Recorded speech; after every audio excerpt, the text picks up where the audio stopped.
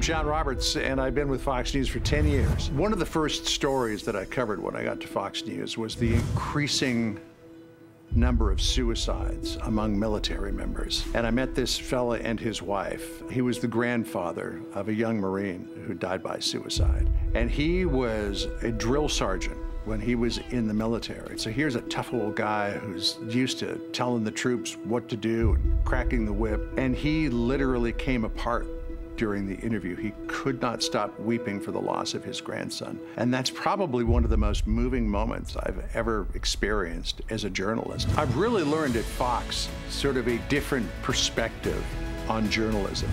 It's not just telling somebody's story, it's about getting involved in somebody's story. It's about caring for that person. And I think our audience appreciates that.